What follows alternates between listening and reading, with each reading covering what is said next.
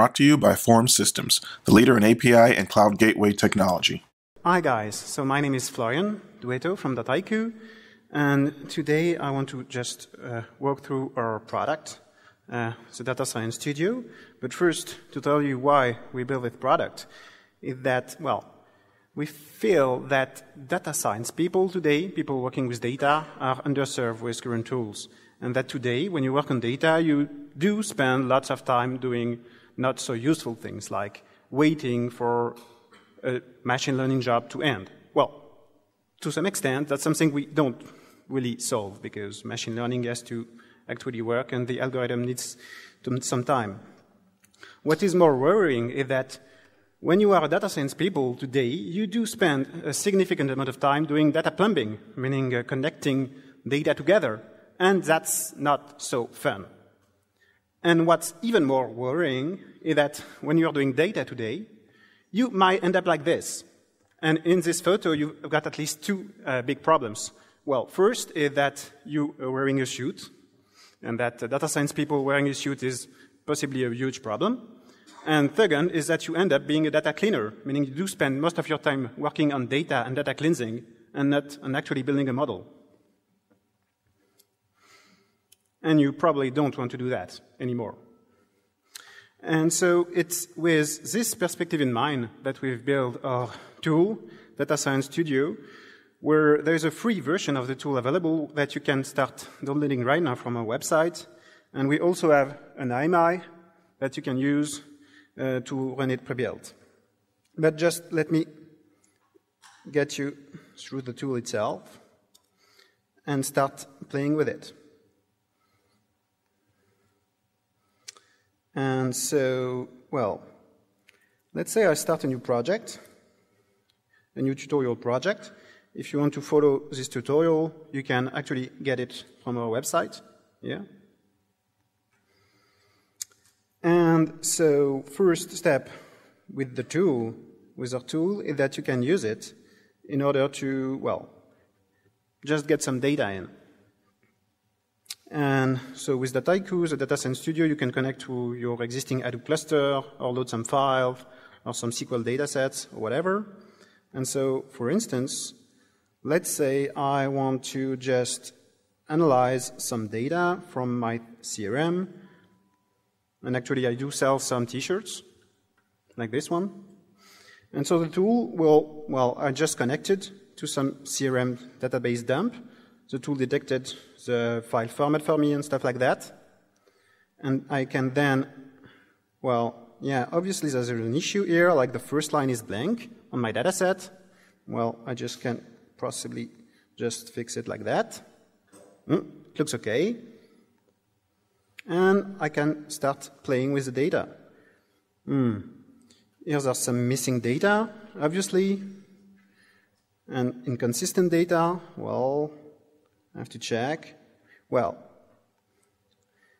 first thing you can do with Dataiku is kind of use and browse your dataset and start playing with the data in order to cleanse it. Meaning, for instance, well, you might decide to remove this line because there is a missing data here. And so I just remove the line. You can try to play with the dates, and you can use a tool in order to kind of parse the date. And so it will kind of analyze all the dates and find the right date format for you, which is good. And then you can start playing around. So I've got a date. Well, actually, to analyze the date itself is not so significant. Maybe I want to add some more relevant feature like, I don't know, get the holidays.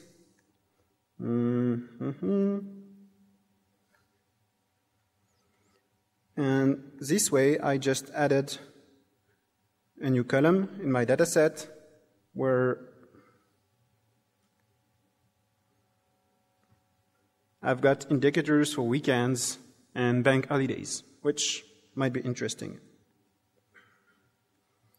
I can also, I don't know, analyze the content of the columns themselves. Well, here, obviously, I've got some spurious data on my T-shirts. I can just say, let's merge those two kind of values together. Okay.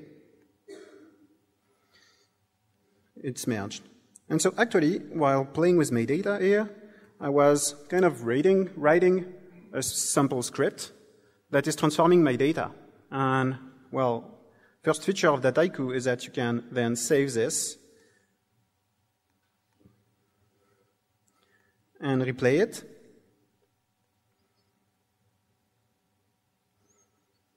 And yeah, you've got new data. And you just started to write a simple workflow which will help you get from dirty data to actually usable data for your machine learning problem. So yeah, here I've got some more interesting data. I can start and maybe visualize it a little bit. I don't know, take a look at the t-shirts.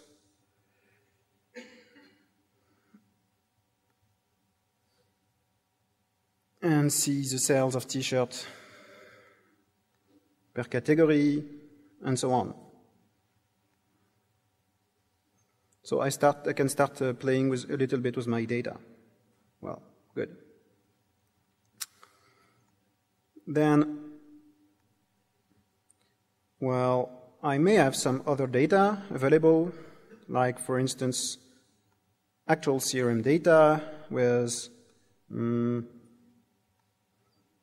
some customer information. I've got user ID for my customers, and I don't know their birth date, because they're kind enough to give me their birth date when they're subscribing to my website.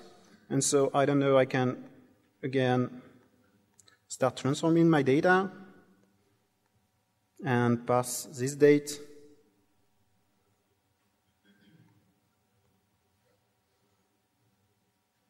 And then I can compute the date in years, then that date, and that would give me the age of my customers. Good. I can remove this, not so interesting. I can remove this, not so interesting. Yeah, even this. Blah. And I just build a new data set with the age of my customers.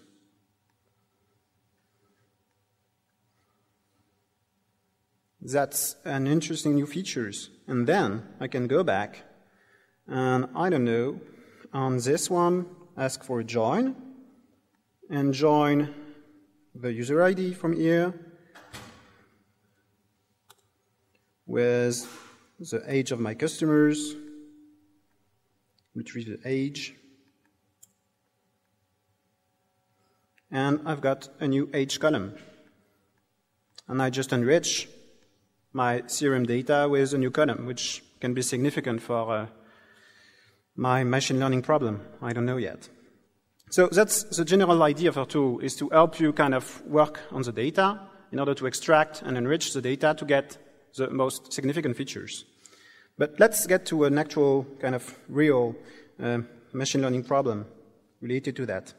So right now, let's imagine that I've built a data set with some initial customer interaction and aggregate values about my customers. The data set would look like that. For each customer, I've got his birth date, country, the number of pages visited on my website during the first session, the price of the item he actually bought, and so on. And I actually also have some revenue value related to my customer. And so the kind of question you might have is, can I build a model for the lifetime value or the revenue of my customer given the data? And to actually start building this kind of predictive model. So to do that with Dataiku, first you might also want to do some feature generation stuff, like, again, parsing the date and computing the age of the guy. Okay, that's good. Well, that's kind of interesting. But, well, something I also might want to do is to add some external data, because external data is usually good. Like here, I've got some data set with the GDP, which relates average GDP per persona in each country in the world. And so I might want to use it in order to enrich my dataset where I've got the country, and for a reason or another, I might not want to do training on the country itself, just because I feel it's not right to do training on countries. But do the training on the GDP feature is interesting. So I just added this new dataset, and then I can, well, go back to where I was and ask for a join on the country with country GDP and retrieve the GDP itself. Oh, that's not working at all. Yeah, I think I know why. Country was actually in lowercase in my other dataset, so I can start using the fuzzy join.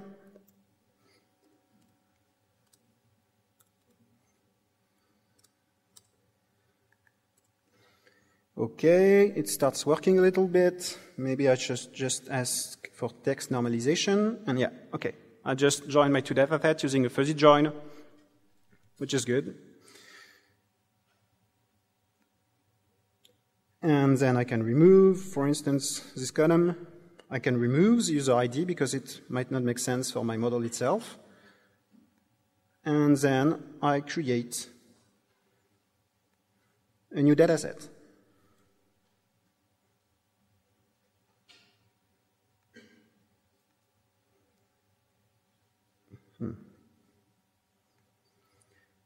And so I've just got this new data set with some revenue, which is actually the target variable I want to predict. And I can start building a predictive model like that.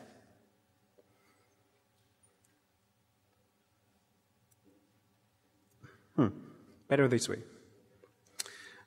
And so actually I'm starting right now to build this model, and what the tool did for me is to kind of analyze the data itself and select some feature engineering pipeline and generate it for me that handles things such as missing values and how to demify the categorical variable in my dataset and so on. And what I will actually do is test some algorithms against my dataset to actually build a model. And using Dataiku, I just can start to train the model like that. So actually, I selected two algorithms here. And so it's training against those two. So in Dataiku, you can actually reuse scikit-learn and H2O as a backend for machine learning. And you can have some pre-built interface in order to select what classifier would be used. But you can also, if you want, insert your own code, your own Python code for inserting and using your own classifier. So yeah, he actually built a model. So I've got a linear regression model and a random forest. And random forest seems to be winning. Well, random forests usually win. Well, it depends, but... And so I can take a look at what were the most important variables in my dataset and so on. And I can actually then save this model in order to add the model back into my workflow for scoring against this model, against new data. So I just built a model for my customers. Something interesting I can try to take a look at is actually if I'm a real data scientist, I most probably want to get into the code itself and kind of hack my model in some way, because I really like to hack models. And so I can start getting the code for the training algorithm itself. And here in this IPython notebook, I'm starting to play with the data, and actually I just rebuild step by step the model. Good. So I could hack around. Something I find amusing enough is to actually try to hack a little bit. Oh, sorry. with this CLF object, which is funny enough. And I've got a pre-built formulas I really like, which is this one. Okay. Blah, blah, blah, blah, blah, blah.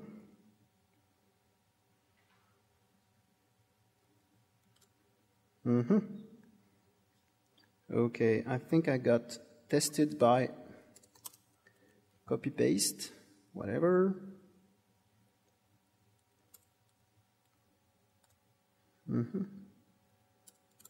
Yep.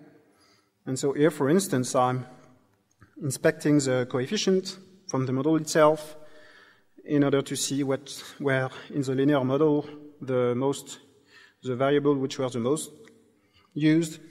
And here, for instance, by multiplying the standard deviation from the train set with the coefficient, I can have some evaluation actually of the impact of each variable on average using the linear model. And I don't know, maybe I can use that in order to communicate with people within my team about how to use this linear model and what the purpose of it. So that's the general idea of Dataiku. But then our tool can also be used to build kind of more elaborate application. So simple codeless application using Dataiku would look like that, meaning workflows where you transform the data visually, you build a model, and then you can score the data. Simple enough. More elaborate application could look like that. No, sorry, not this one. So that's a more complex workflow. And this one, for instance, is a workflow where we get some open data about fuel prices in France. And so this data initially, and the goal of the project at the end is to make some analysis about the prices, what are the causes for variation in time, is it related to brands, where the fuel is, competitive pressure, and stuff like that. So when you're working in with such projects, you might want to get some different data sources, like scrape some data about frail brands in order to consolidate with your existing prices, timelines, datasets, and so on. And you might end up with projects which look like that, where you combine some visual data transformation with actually SQL code, or I don't know, I guess some Python code, and so on. And so that's another aspect of our tool, is that we believe that significant data project today cannot only be done visually by clicking on a user interface. To some point, you need to code in some situation, meaning writing a SQL query, or writing a R script, or writing a Python script, and so on. And so you can use our tool as a repository for your team, where you can put this Python code and manage it, meaning using it in order to do all the connectivity between the input dataset and the output dataset, and help you get a workflow that is easy to reproduce working on your data.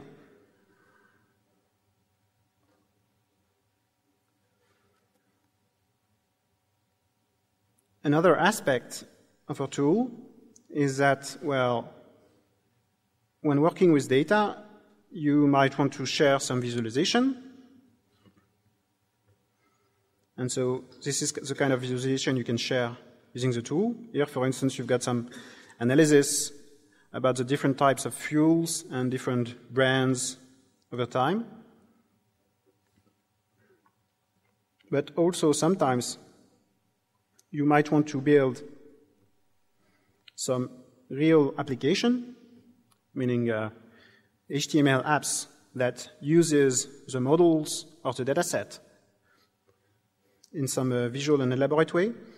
And so you can use Dataiku in order to actually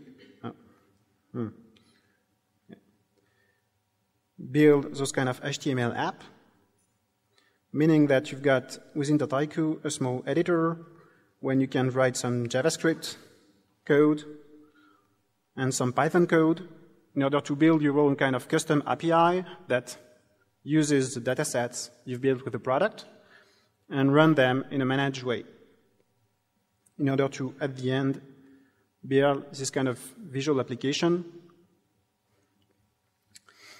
on top of the data itself. So here, for instance, in this app, we actually populate a Postgres database using the tool and leverage PostGIS in order to work on the data on a geographical level and then display that to the users. And in my opinion, all the interesting kind of problems you've got in data today relates into mixing some data sets, lots of different technologies, open source technologies, and then get things done.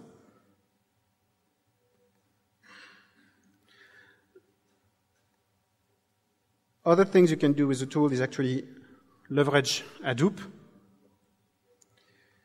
meaning that you can run either Pig, which is not installed on my laptop, or Hive, which is installed on my laptop using the tool, meaning that you can use Dataiku in order to populate some data into an existing Hadoop cluster, and then use Hive, for instance, as a way to transform the data, join or merge datasets together. And so here we give you a way to actually, I don't know if it works. I probably should have started my Hadoop cluster before clicking on this button. Well, whatever. Yeah. So in order to use SQL queries, in order to just create new dataset in a managed way again. So here, for instance, this project is about getting some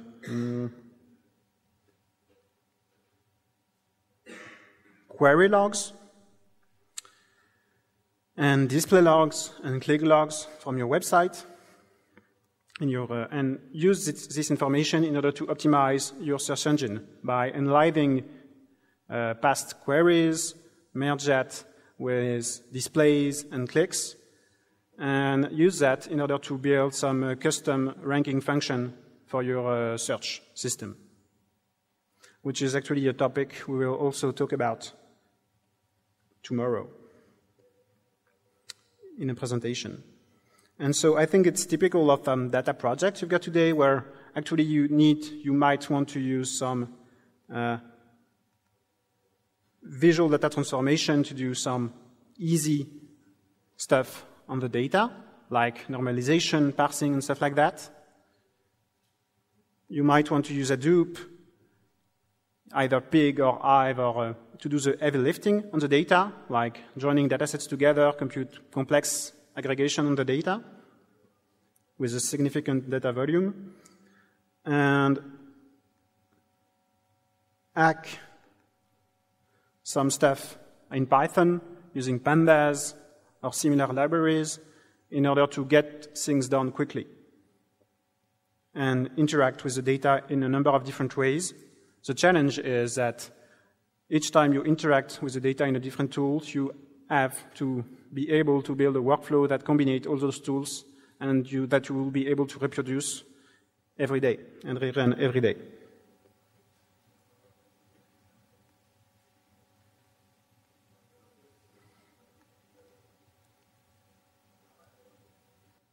And actually, that's the end of my demo, which means I do have time to take some questions.